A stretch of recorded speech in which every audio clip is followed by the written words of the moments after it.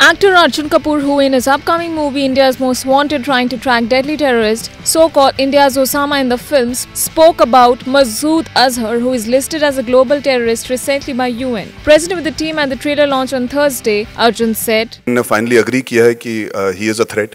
And it is about time that better sense prevails, and we all can see how the government has been very proactive for the last few years trying to get him to be called a threat. And now that he is, I hope action is taken and we can bring him to justice soon for all the innocent lives lost. Directed by Rajkumar Gupta, the film is slated for May 24 release.